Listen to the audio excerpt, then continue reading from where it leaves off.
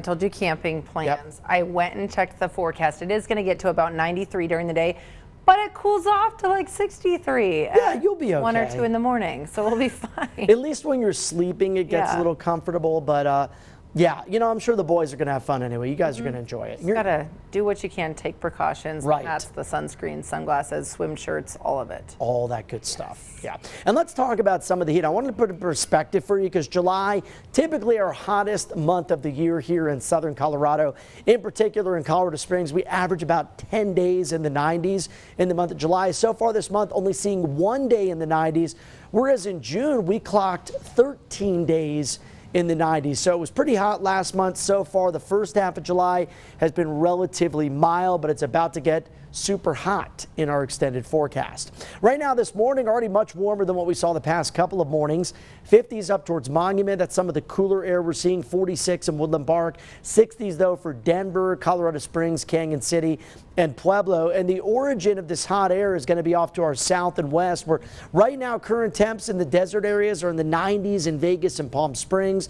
We're in the 90s in Phoenix. Flagstaff nice and cool due to their higher elevation at 50. Look at Salt Lake City, 73 degrees, up around 60 in Missoula, mid 60s in Spokane with some upper 70s in place out towards Boise, Idaho. Now looking at the hour by hour forecast today, we're going to tack on another degree or two to what we saw yesterday. Still could see a foothill or mountain shower, but I think most of us for I-25 out east will be dry with just a few clouds by the afternoon to evening. Up near 90 today in the Springs, mid 90s expected in Pueblo. And that big dome of high pressure that's been responsible for that dangerous heat across the western third of the country, it is making its way to the east, and as it moves towards Colorado this weekend, that is when we'll see the peak of the hottest temperatures. I expect that to be from Friday into Sunday, but only gradually cooling into early next week. We'll get to that in just a moment as we look at that super 7-day forecast. First, a look at your highs on this 10th day of July.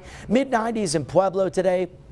93 in Canyon City, 90 in the Springs, up to 86 in Monument, 91 in Denver. And here is that super 7-day forecast as promised. 92 tomorrow, so still in the low 90s for the next 2 days. And then here comes the really hot stuff starting on Friday. I've actually changed these numbers a bit from yesterday due to some latest model data. I pushed us up to 98, which could tie the record high last set in 1971. And on Sunday, with that record down to 96, my forecast at 97, we could see another day of record-setting heat. Now, the benchmark a little higher in Pueblo, but we could get pretty close to it on Friday, maybe again on Monday. You can see at least 4 consecutive days at or above 100 for Canyon City.